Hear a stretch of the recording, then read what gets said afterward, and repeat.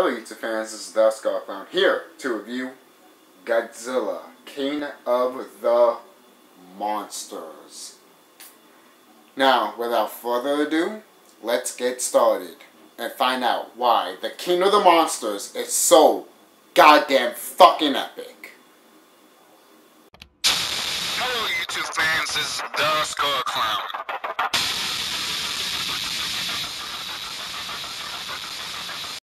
Alright, so let's talk about the cast. The cast, first we got Steve Martin. No, not that Steve Martin.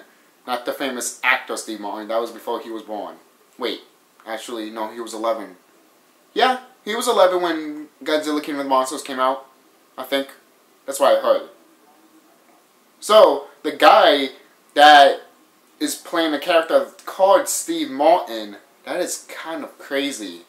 And kind of hilarious. But anyways, there's Steve Martin, let's see, Hidito, I hope I'm pronouncing his name right, Dr. Sorcerer, and Emiko. These, I know there's another character, Emiko's father. I'm not going to talk about him too much, but the only thing you need to know that is that he doesn't want nothing to happen to Godzilla, and he thinks that they should study Godzilla. So that's it. Hidetsu and Emiko are like a thing, and Dr. Sarazawa and Emiko used to be a thing. So they're kind of friends now, and obviously they're literally the actors are actually really good. I watched the Japanese version, Godzilla, and I watched the Japanese version. I watched the Japanese version and the English version. Obviously they're both different, but they're similar also. The only difference is they added American actor, Steve Martin. And it's funny because Godzilla 1954 came out in 1954, but when the movie came out in the United States, it came out in 1956. So yeah, two contrasts of different films that look oddly different. Yeah, you can see that. You might say that's a flaw in the movie, but that was back then. So, doesn't matter now. It never mattered to begin with, to be honest. So, the movie starts basically, it's just like, it starts with a big explosion. And it's like, what the fuck just happened? And everyone's trying to find out what happened, what's this creature, and all of a sudden, they're saying, it's Godzilla, this ancient monster that's been living for millions of years, he's back and everything like that, you know? It's Godzilla, it's Godzilla. And then every scientist, even Steve Martin is right behind them, watching Godzilla. You see Godzilla's footsteps. You hear Godzilla's presence. It is just amazing. Godzilla is literally the star of this movie. And every time when they first showed him over the mountain, that was cool. And most people might be like, oh, he looks like a puppet or something. Yeah, they use puppets, stop motion, and animatronic. Yes, they use all of that. But who cares? It still looks good, and at least it doesn't look fake. Like, oh, I don't know, Godzilla 1988. Oh, I'm sorry, Zilla. 1988, 1998. There we go. Keep mixing up my dates. Godzilla 1985 is actually a good one. And yet we haven't had that DVD out in America yet. Why is that? Come on, TriStar, come on, Toho. Get with the progress here. Where's Godzilla 1985? Where is that? I would actually like to see that. So, haven't seen that one. But, this first Godzilla movie feels amazing. It is what you want in a Godzilla movie. The cast is great. Steve Martin in the English version does alright. But if you've seen the Japanese version, you feel more connection to the Japanese characters than anything. The English version, you really don't feel none for the characters, to be quite honest. Even if you did put an American actor there. You just care about the fucking monster, in my opinion. That's how I felt with the English version of this movie. The Japanese version, it made me felt that I cared about the characters more. And then when Godzilla showed, it was like an icing on the cake, you know? With the American version of this, it is like the icing on the cake is more icing on the cake than we wanted. You know, you're just there to get icing. You're not there for the cake. You know? So that's kind of disappointing in my opinion. That's one difference from the American version and the Japanese version I like to talk about, to be honest. Because I'm not saying that the English one is terrible. No, it's still a good movie. So is the Japanese one. It's just the Japanese one is better. But the English version still holds up. I like how they do. I mean, obviously, if you watch the Japanese one and the English one, and you watch it both simultaneously, you can tell which is which. What's the difference between which and one? What they cut out and what they put in. So overall, this movie is freaking crazy. Godzilla fucking breathes fire at people. Where do you see that in any Godzilla movie? No other Godzilla movie but this one. And then this one feels like a really tragic Godzilla movie. It felt like Godzilla was a hurricane, a tornado, a stoppable force that was ready to happen. Man-made Godzilla, basically, you know? And it's all faults that we made him. And now he is destroying the city because he's pissed off or hungry or trying to feed another monster. I don't know. I'm not Godzilla's head. I mean, for crying out loud, he has two brains. One in his head and one in his ass. One in his ass. They didn't explain it in this movie, but they explained it in another Godzilla movie, which I'm just like, in his ass? In his ass! That is fucking, what were you thinking? But Godzilla's roar is amazing. It is just hands down amazingly awesome. And again, I think I said it before. The cast is great. And you can pick what you want, the original Japanese one or the American one. Hey, whatever you pick, it's still a good movie nonetheless. And you're still going to get your Godzilla, you know? You see Godzilla destroying the city, and it's just a flame of wall of fire. It is just amazing how when Godzilla destroys the city, great effects. I love the effects, to be honest. It still holds up to this day. Godzilla black and white looks scary as fuck, and he looks freaking badass. Hands down.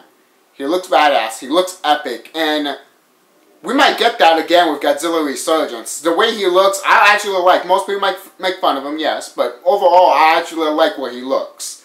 And this Godzilla look, I love it because if you look at the Japanese DVD and you look behind the scenes and everything, they tell you the making of Godzilla, and obviously Godzilla's head is like a mushroom cloud because it's like the nuclear bomb. It's Godzilla's head. That is fucking cool. That's badass. I actually like that. And yes, they kind of did that with the 2014 one, but not to the full extent. But they're doing it to more of the Godzilla Resurgence one. But, yeah. That is, before I finish off with this review, after that, obviously they're trying to find out how to kill Godzilla, and Emiko and Dr. Sarozara, well, Dr. Sarozara tells Emiko he has something that could kill Godzilla, the oxygen destroyer, and he shows Emiko, and Emiko's just like, oh my god, like, shit. And obviously she tells Steve Martin and Hidetoro eventually, and it's like, how come you didn't bring this up earlier, bitch? Fucking millions died already, and you could have done this a while ago before Godzilla went to the city. But no, you decided, hey, you know what? It's good. It's good you kept quiet, Emiko, because if you didn't, we never would have got that epic, freaking awesome battle that we got with Godzilla versus the clock tower. Literally, Godzilla roars at a clock tower. To be honest, I know he's an animal, but the way they did it, I actually loved it. He's like growling at it and just like tears that shit up. Oh, fuck! I love Godzilla in this movie. He is a massive of destruction. He does not give a fuck. Now, the thing is, I'm kind of disappointed that I wish there was more action scenes that you see in this cover right here. You think it's all epic in it, and it is. This cover is epic. I love this cover so much. And it looks epic, and then when it's about to happen, it's like, yeah! And then Godzilla goes back to the water, and it's like, oh, okay. And then after that, we don't see Godzilla again until they have the oxygen destroyer and they use it. And Dr. Zarazara and Hidito go into the water, and Dr. Zarazara doesn't make it because he wants to die with his work, because he doesn't want no one. He doesn't want no one to take his work away, mainly because if someone took the oxygen destroyer, they can use it for evil. So good thing Dr. Zarazara was good and decides to kill himself for it. And then after that, that little crab monster that was in there became the Destroyer! And then killed Godzilla. Well, actually Godzilla killed himself, technically. Mainly because Godzilla, the only way Godzilla can die is either from another monster or himself. Because obviously, his heart is fucking... his heart is a nuclear bomb! Okay? He feeds off of that. He loves it. He loves the taste of it. And seeing Godzilla dying in this movie is kind of sad, don't get me wrong. And Godzilla vs. Destroyer, it's more sad there than it is here. But here it's tragic, mainly because Godzilla is an animal. And it's not his fault the way that he is. It's our fault the way that he is. And it's our fault that we had to kill him for no fucking reason. It's true. And most people are like, you're taking this probably a little bit too far now. If Godzilla was real, most people might want him dead, yes. But if he was a force of nature that no one can stop, let nature take its course. He will wipe us all out and we'll be fine. Literally. I mean, Godzilla is there to take nature's course, so we're all fucked. Remember, man is evil, nature's good. Blah, blah, blah, blah, blah. Which, I always love those in movies, except for when they hammered it in. This movie doesn't really hammer it in. It just basically says that this is what would happen if we fucked up. That's all it is. So, it's nice. I love the effects. The suit to this Godzilla, I love. It's one of my favorite suits of the whole Godzilla franchise. So, that's just me. And I highly recommend watching this movie if you're a Godzilla fan. If you just want to get into Godzilla, literally, if you just want to get into Godzilla, don't watch any other Godzilla movies but the very beginning, because you will get a taste of what Godzilla is and you will respect Godzilla more. You will.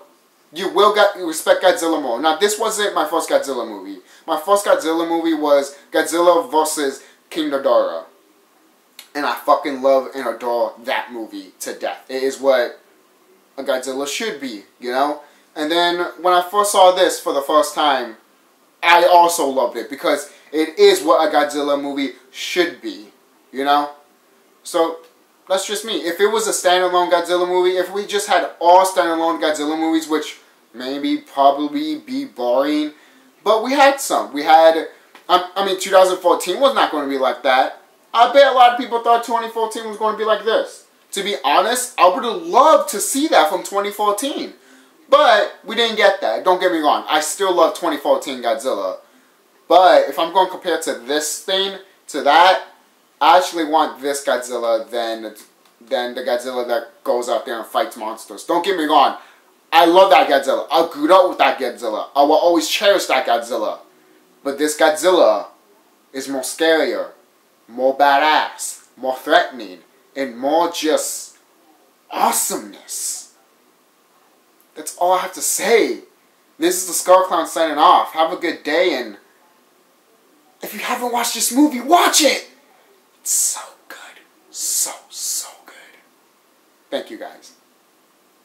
This is the CHUCKY'S signing off. Have a nice day.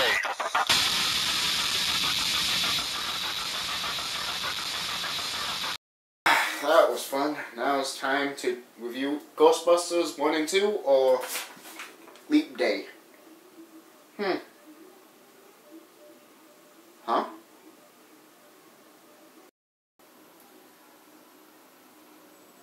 Fuck men.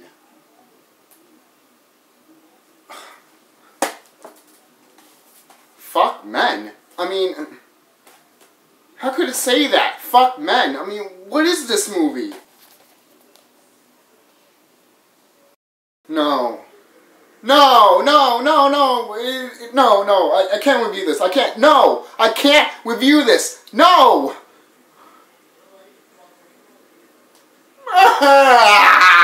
No. Fuck. No, no, no, no, no.